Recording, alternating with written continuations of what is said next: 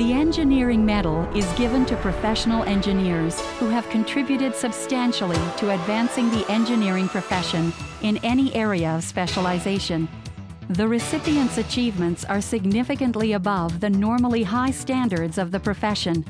This year, the Engineering Medal is being awarded in the following categories: Young Engineer, Research and Development, Management, Entrepreneurship, and Engineering Excellence.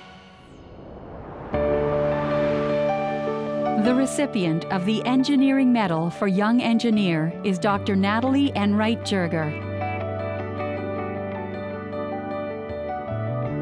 My dad probably brought home our first computer when I was 8 or 9, and so I took out a screwdriver, I unscrewed the cover of the computer, and was really excited to see what was going on inside.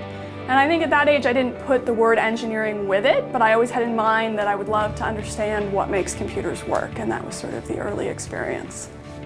I didn't initially know I wanted to go to graduate school, but probably my second year at university I thought, hey, I really want to have a much deeper knowledge and I really want to work with students. I love working with students. It's really one of the favorite parts of my job. The goal is that they will then outpace me in a particular expertise, and it's just really rewarding to watch them grow through that experience. In the last decade or so, what we've seen is a move towards multiple processors on a chip. We're trying to accomplish more scalable systems, that we're trying to add more cores to the chip. It requires more sophisticated communication, and we're trying to do that in a low power, high performance manner. You divide a task into multiple smaller tasks, and then they need to coordinate, and that's really what we're about, is coordinating between multiple processors and multiple computing tasks. So if you go out and buy a laptop today, it's probably going to have a half a terabyte of storage for your music, your photos, your files. And so we're looking at 1 billion terabytes of data that's out there, on the internet, being generated from the stock market, from Twitter, from Facebook, and being able to mine that data, process that data, medical imaging data. We need tremendous compute to really understand more about all of this data, and so being able to drive architecture, computing systems to achieve that is sort of the next horizon.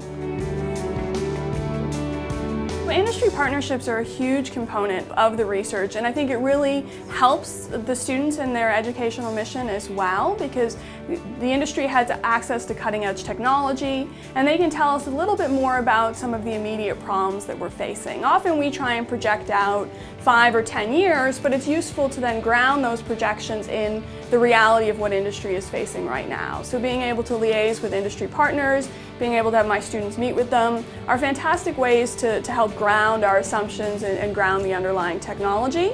It's also a great way for my students to kind of sell themselves for future jobs and get a taste of what it will be like when they go out into industry. To think about all of the great work here locally at Toronto. We have some of the top universities in the world in Ontario. We have a tremendous startup culture. We have some great technology companies, and to think that my accomplishments stood among the best of all the young engineers in Ontario was a tremendous honor, and I was really quite pleased. For her already significant achievements in the profession, engineer Natalie Enright Jerger is a worthy recipient of the Engineering Medal in the Young Engineer category. Ladies and gentlemen, Dr. Natalie Enright Jerger.